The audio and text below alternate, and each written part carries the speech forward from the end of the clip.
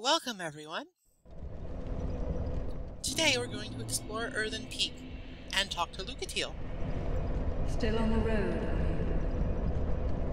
you? Sorry to have burdened you so. This is for you, by way of an apology. I found my thoughts growing hazy. My memories are fading, oldest first. The curse is doing its work upon me. I am frightened. Terribly so. If everything should fade, what will be left of me? I had an older brother. We learned to fence together. He became the most decorated swordsman in all of Mirror. I never even compared to him. In fact, I never beat him. Not once. But then, one day, he was gone. Lost without a trace. Now I'm certain that he was taken by the curse.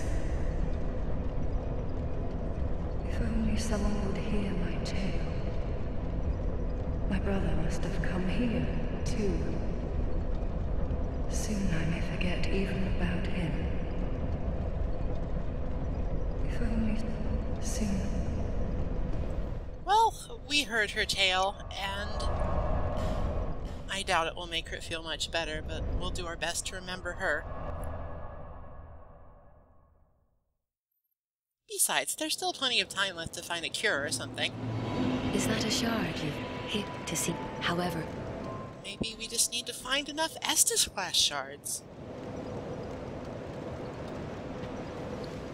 It's really easy to get sick of the Emerald Herald. It's not really her fault.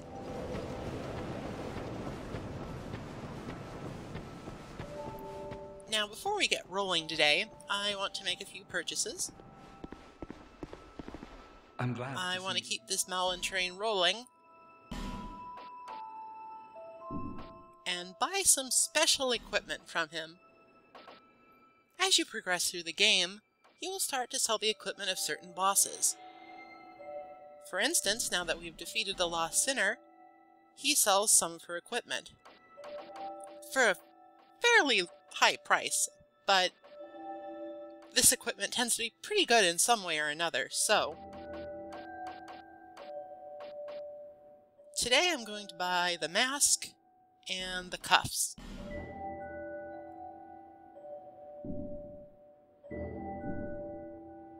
Thanks very much.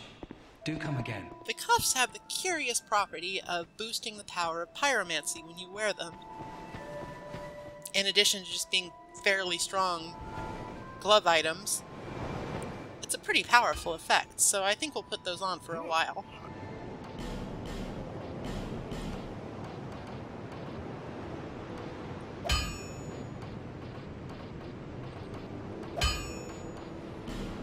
As usual, I go through my song and dance of deciding what to upgrade and what not.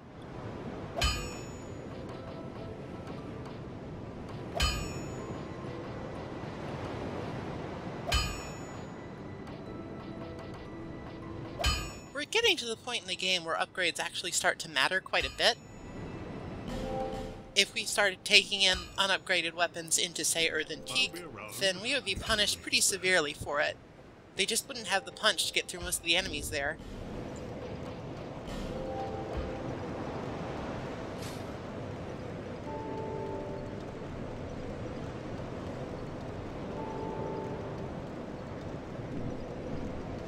Alright, so yeah, they look a little silly.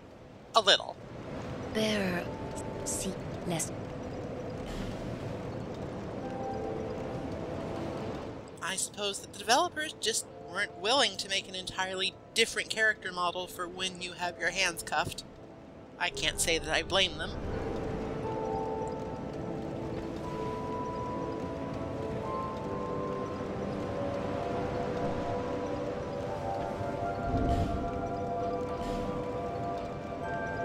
With that investment into strength, we are now capable of equipping the Dranglake Shield.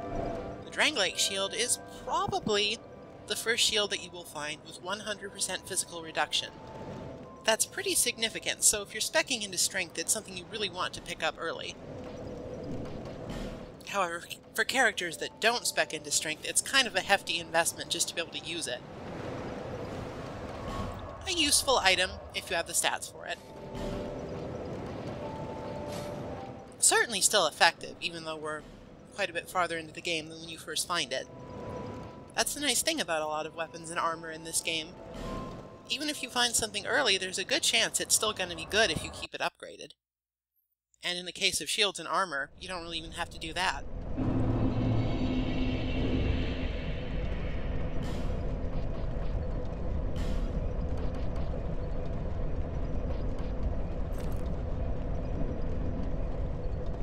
Grim Reaper cosplay is over. Time to go back to the Belfry Chic.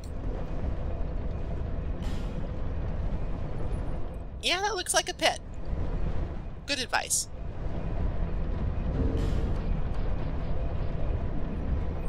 So, Earthen Peak is basically a giant windmill that's sort of fashioned into a dungeon. A dungeon that is then invaded by dark spirits. There's more mannequins in here, and they have a nasty surprise. The variety with the small shields and daggers can throw poison knives at you.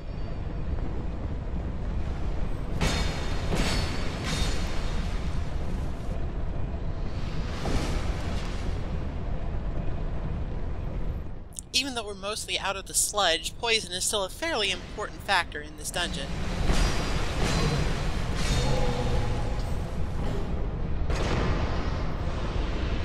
Our invader appears. We exchange greetings. And I promptly get demolished. I don't know what this guy is wielding. It's some sort of great axe. And a single swipe took off half of our health bar.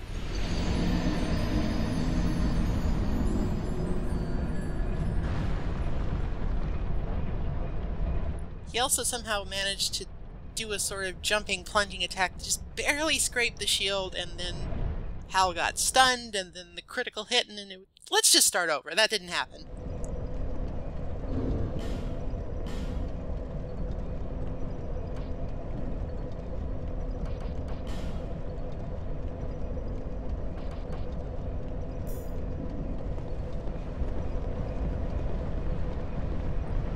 With the life protection ring broken, I switch out to the ring of steel protection, which we got from Lucatiel.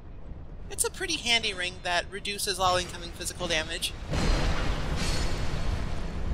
It's not a huge margin, but it definitely helps.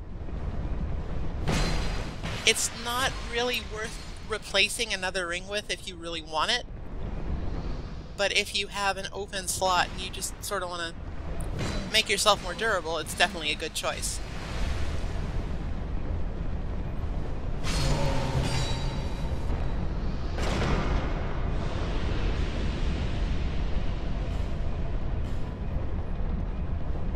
Alright, now that we've made it more than a couple steps into the peak, we're confronted by our first trap. Some mannequin archers are waiting on that other walkway, and they will snipe at us as we deal with the big guy down at the end of the corridor. The best way to deal with this is to engage in some counter-sniping.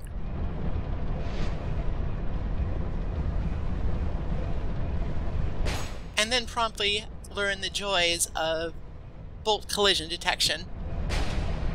Sniping around corners is incredibly frustrating, because in first-person view it's basically impossible to tell if you're going to hit the hitbox or you're not.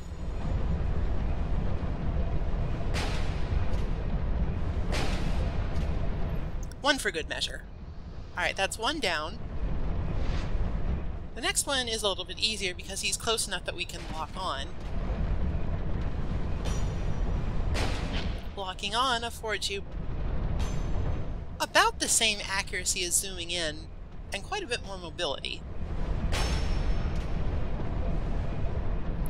However, even in this mode, corner hitboxes continue to be a pain.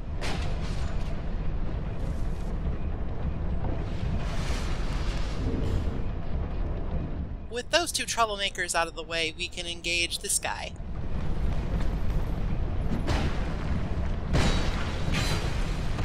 This guy is a Grave Warden. I'm not sure why a Grave Warden is here, but that's what he is. They're fairly durable.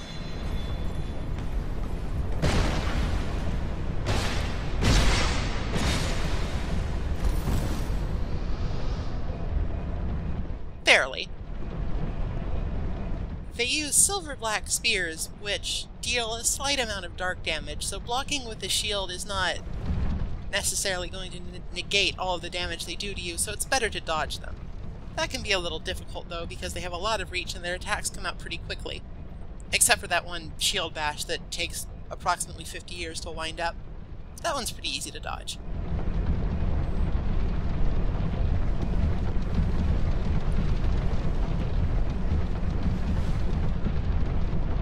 The lever here controls the elevation of that poison vat. Those can be broken to spill poison everywhere. It's sort of pointless, but you can use it to your advantage against enemies in some situations. Now, this is a terrible situation for somebody using a great scythe. So I decide to switch to a secondary weapon, pyromancy. Much better. However, pyromancy also has its shortcomings. Combustion is incredibly short range, unlike the Great Scythe, so while you will never bounce off the walls or get blocked or overshoot, agile enemies will probably just move slightly back and dodge it entirely. Not really the best situation, given that for Great Combustion you only have 6 charges. In that chest we find a pike.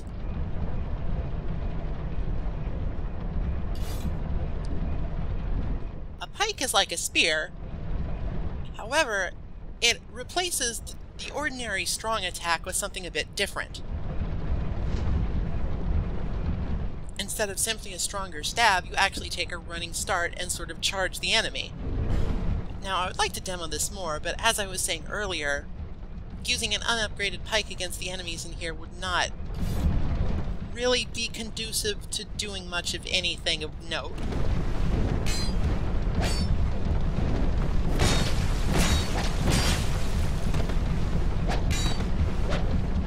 Mannequins do love surprising you.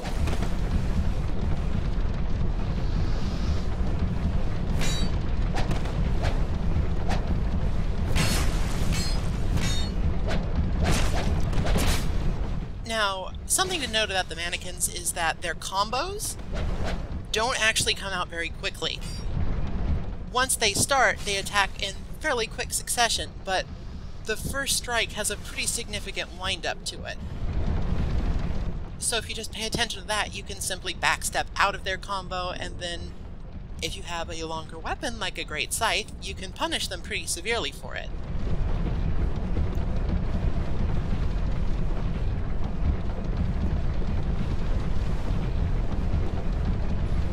This one guards what appears to be the main windmill and a fog gate.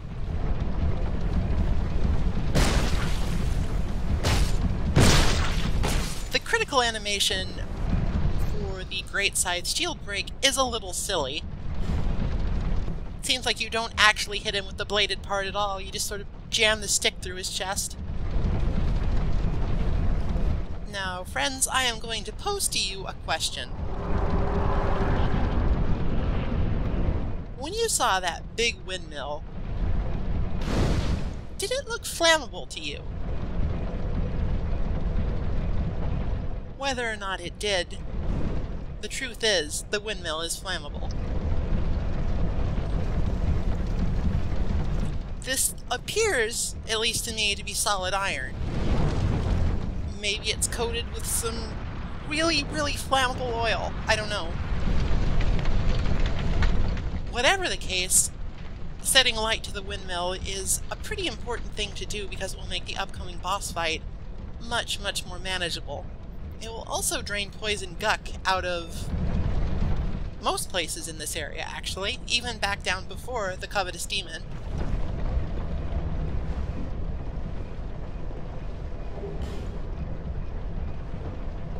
Now, Earthen Peak is quite fond of traps. Not just enemy placements, but actual, like, pressure plates, oops, there's arrows, you're dead.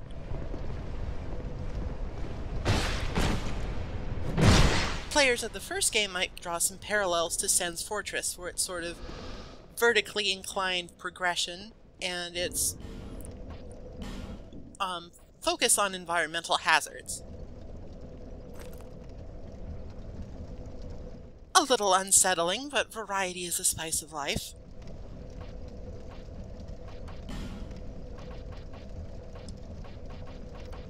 The mannequin shield is pretty decent for a small shield. If you're going to use one, there are certainly worse choices. However, since it only has 85% physical reduction, for our purposes let's stick with a Drangleic shield.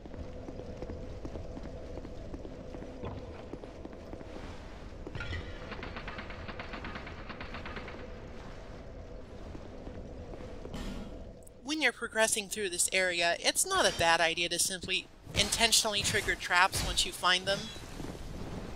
That way, if you return, you won't absent-mindedly trigger them again.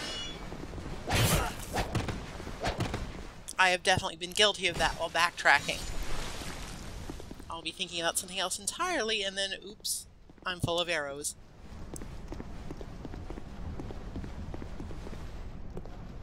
This switch raises and lowers that portcullis. Quite frankly, I do not know what purpose this serves. I guess if you're being chased by a horde of angry mannequins, then that can block the flow. I guess.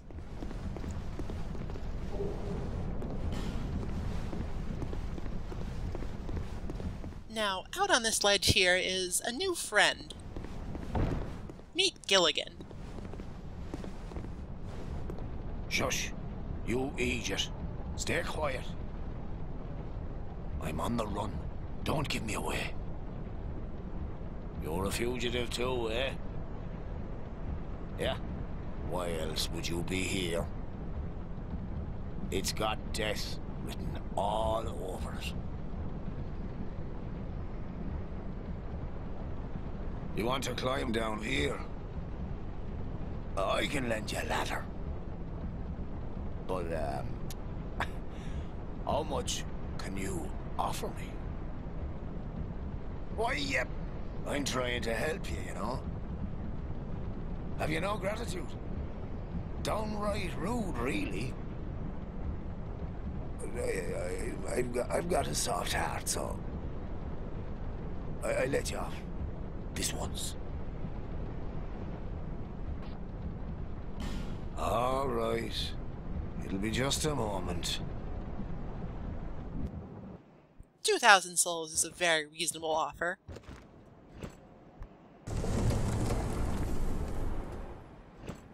I'm not sure why a self-proclaimed fugitive is carrying around such a robust ladder with him, but I will not question him. Go on ahead. I won't offer this deal twice.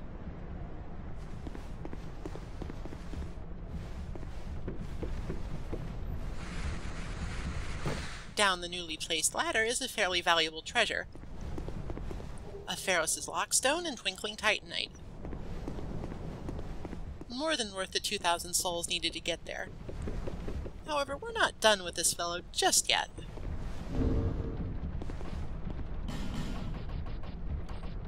He also has some things that I am a little interested in buying.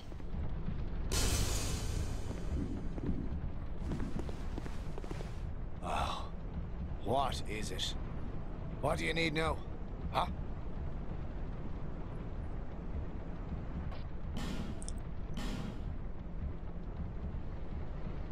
Laddersmith Gilligan sells a variety of unsavory tools for unsavory people, as well as ladders, I guess. I'm gonna partake of some of this. I am not, however, going to buy a ladder miniature for that price. What a weird guy.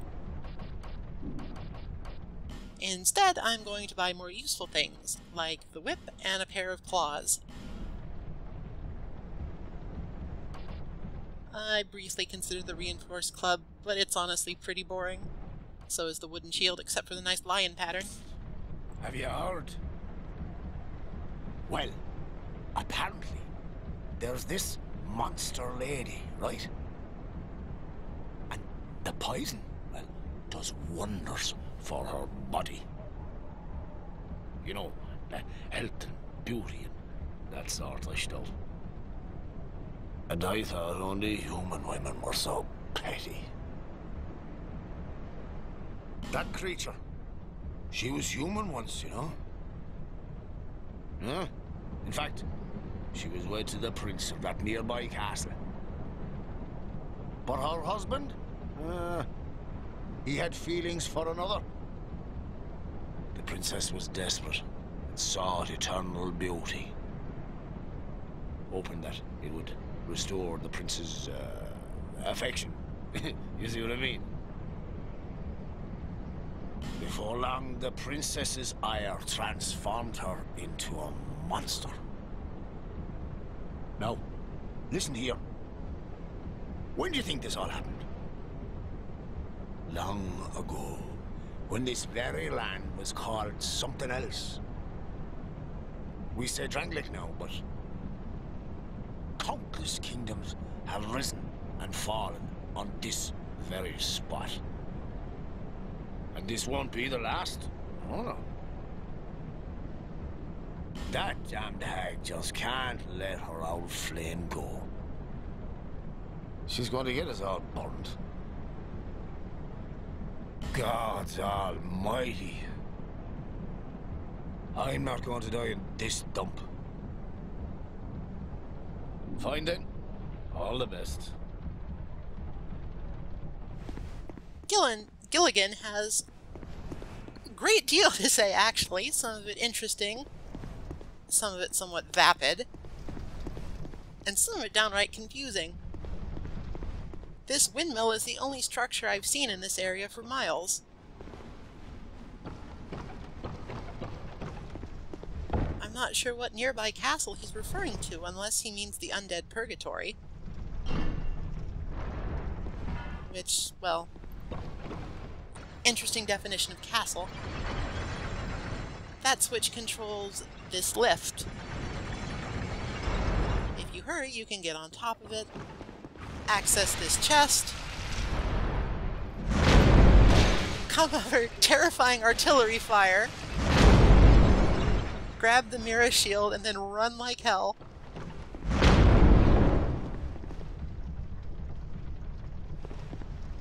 However, there is actually a treasure hidden beneath the elevator.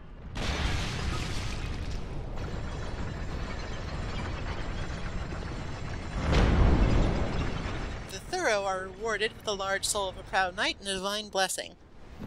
The slow are rewarded with that and a crushing death at the hands of the wooden platform.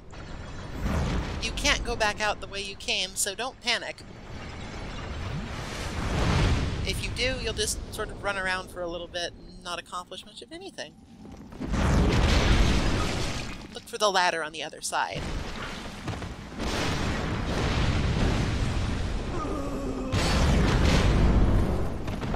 Well, something just died. Maybe that will teach you to fling around bombs willy-nilly. When I was playing this, the constant barrage of explosions was actually sort of rattling me. It was difficult to concentrate with the racket.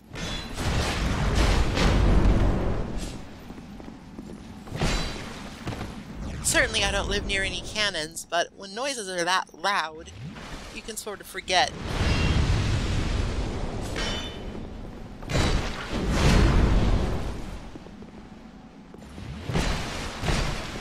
Grave Wardens are a type of enemy that can use Estus flasks.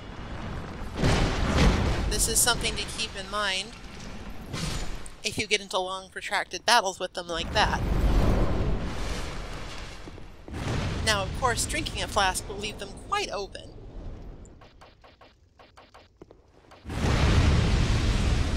And they are not nearly as inclined as you are, necessarily as a player, to find a safe distance to chug a flask at.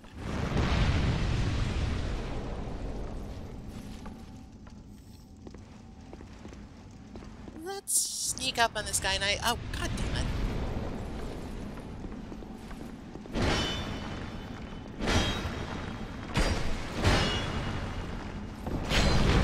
The Great Scythe was starting to get a little low on its durability, so I decided to switch to the spear.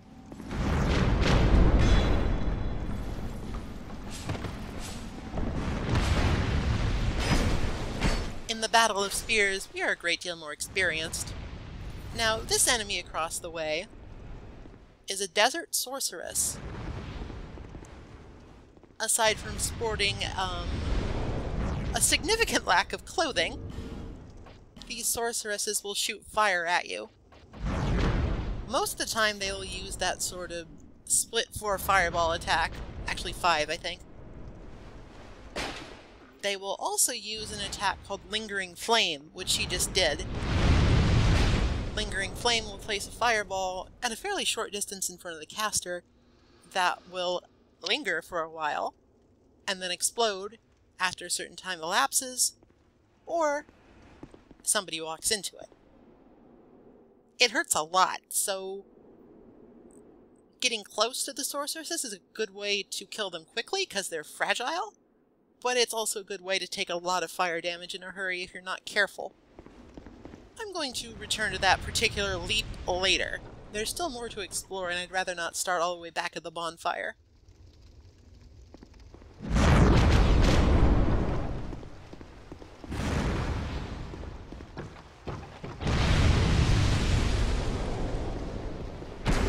Once you successfully close the distance, they go down in 1 or 2 hits to just about anything, really. They're fairly resistant to magic and fire, though, so be careful of that if that's your main form of attack. This time I had a shield on me, so that trap which killed me last time did nothing this time except make me stagger and look a little silly. And goodness knows, we never look silly. It might not look like it, but you can actually jump across the gap here. You sort of have to hug the wall and jam your face into it as you jump, but it's definitely possible.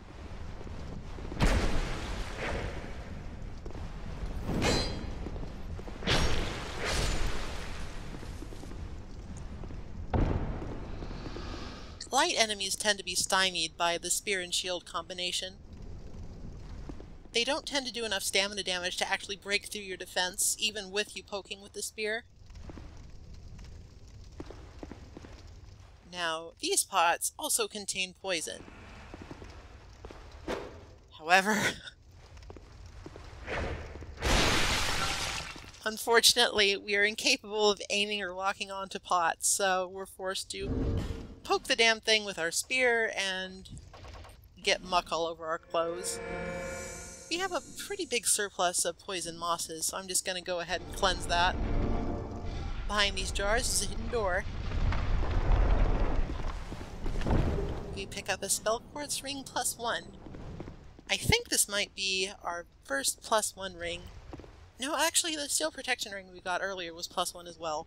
Basically, rings in this game tend to follow a system where ones that give you flat stat boosts tend to come in multiple varieties, and the ones with the higher numbers are heavier, but they give you more stats.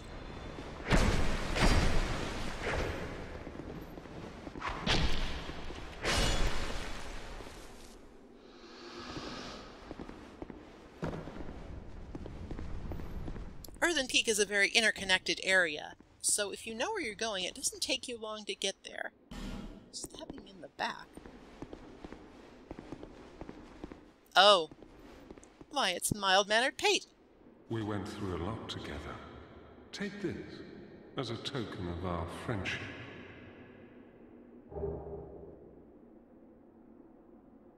Don't be shy. They were meant for you.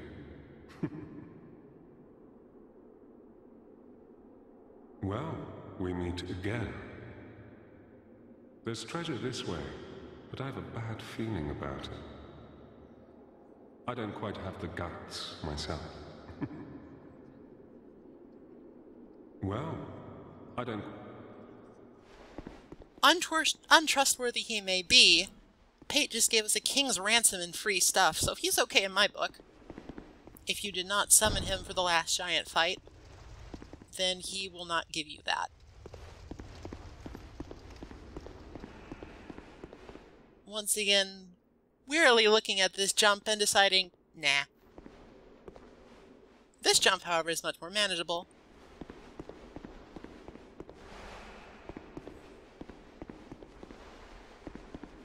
There don't appear to be any traps here.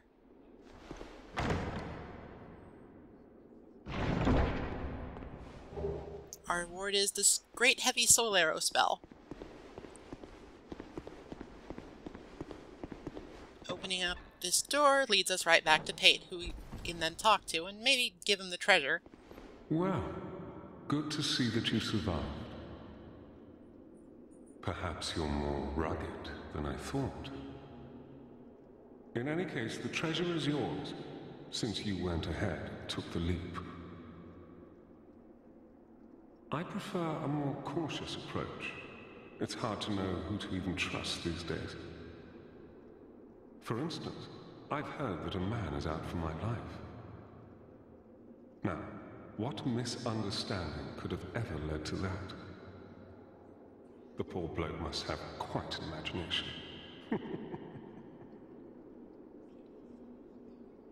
You be careful too, my friend, for trust can be a dangerous thing. You be careful. Well, Pate is pretty sporting about the treasure and lets us keep it. I would have gladly given it to him. It's not exactly a rare spell. Now, the stuff he gave us, Pate's spear is incredibly powerful, but it also requires a lot of dexterity to use, so that will have to be put on the back burner for a while. His armor, however... This is not his armor, this is the black leather armor that we got from Gilligan. His armor, however, we can use, and it's pretty good. It's nothing really to write home about, but it has a certain nostalgic feeling to it, and it's pretty good for its weight.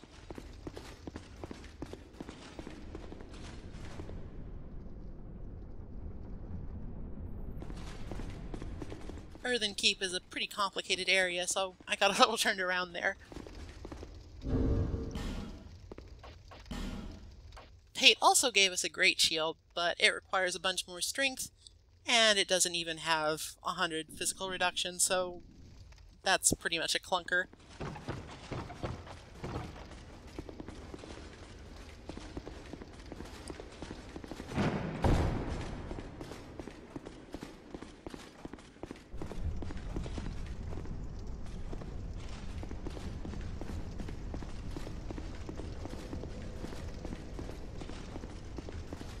Back past the hidden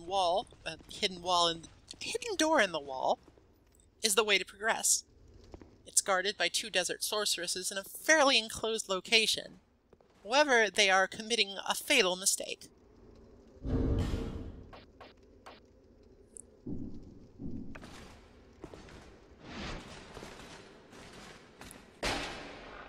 I am, however, just committing a stupid mistake. While I have learned since my last recording session that wooden bolts will not break pots, but iron bolts will, I recorded these mostly in succession. So instead I decided to just go with the old standby and toss a throwing knife. Doing so will break open the vase of poison goo and pretty quickly kill the sorceresses without you needing really to do anything.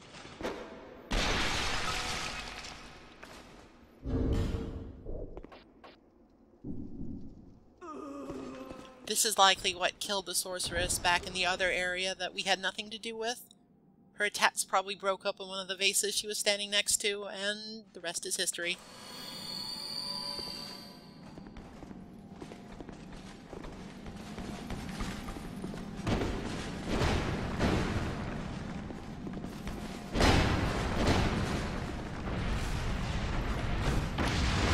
Firestorm is a very powerful pyromancy, but it's not effective very much against single targets, especially if you get unlucky. The Pillar of Flame placements are semi-random at least.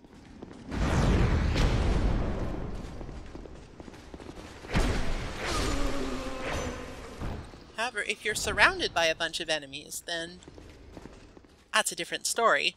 Doesn't really matter if it's imprecise. If there's a bunch of guys around you, you're bound to hit some of them.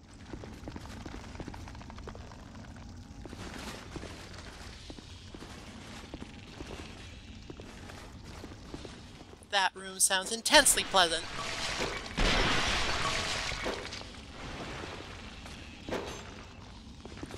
Much like aiming throwing knives.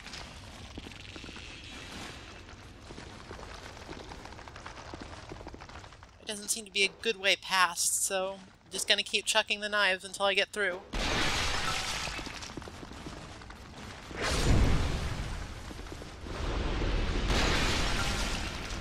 Lock-on in this game can sometimes be more of a hindrance than a help.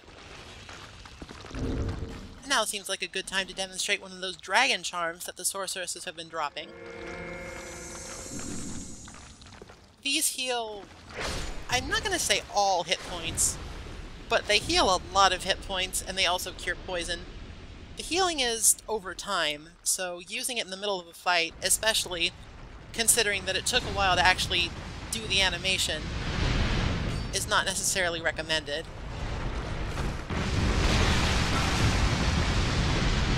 I might be a little too enamored with Firestorm. But they give us 4 uses. Be wary of monster. Wait a minute, that chest looks a little different. Be wary of artisan. Most chests don't have that padlock on the front. This might be a trap. I'm going to fall back to my old standard of Indiana Jones trade book marks. Trademark book. Thing! It's a mimic. It's a frickin' mimic. I knew it was a mimic. I threw a Lloyd's Talisman at it. If you do that, it will just open up and surrender its goodies without a fight.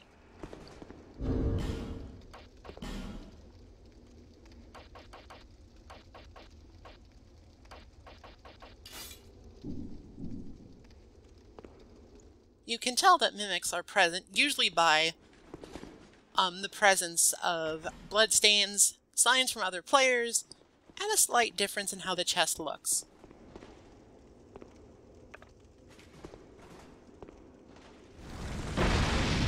Being made at least partially out of wood, mimics are very weak to fire. That lockstone contraption is not very useful at all. It creates a healing pool. And if you haven't burned the windmill, it creates a poison pool. Hello, friend. This dark spirit is tricky.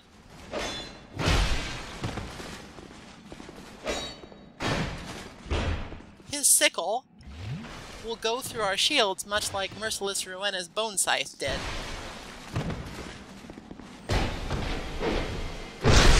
He also has a great deal of health.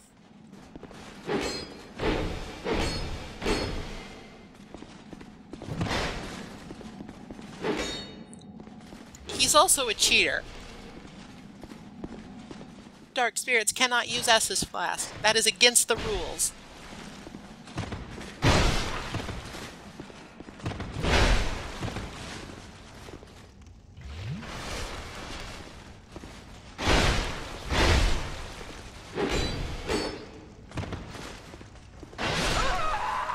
Fighting him in that narrow hallway can be really difficult. I think that's a good point to take a break, collect ourselves. I'll talk to you guys later.